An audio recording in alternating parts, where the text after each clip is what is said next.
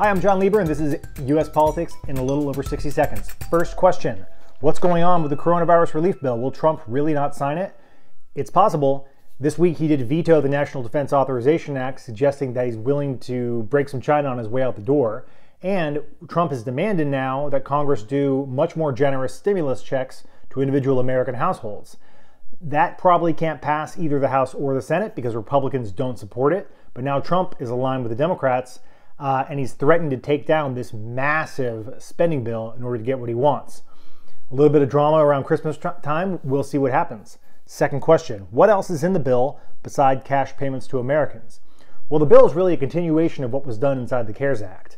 And the CARES Act included money for small businesses, forgivable loans that was a lifeline to millions of small businesses in the spring.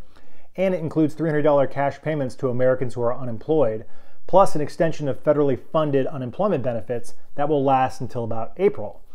There's money for testing and tracing, there's money for vaccine distribution, and there's money to get schools back open. Plus there's specific targeted money for theater venues and airlines and other industries that are suffering because of the pandemic.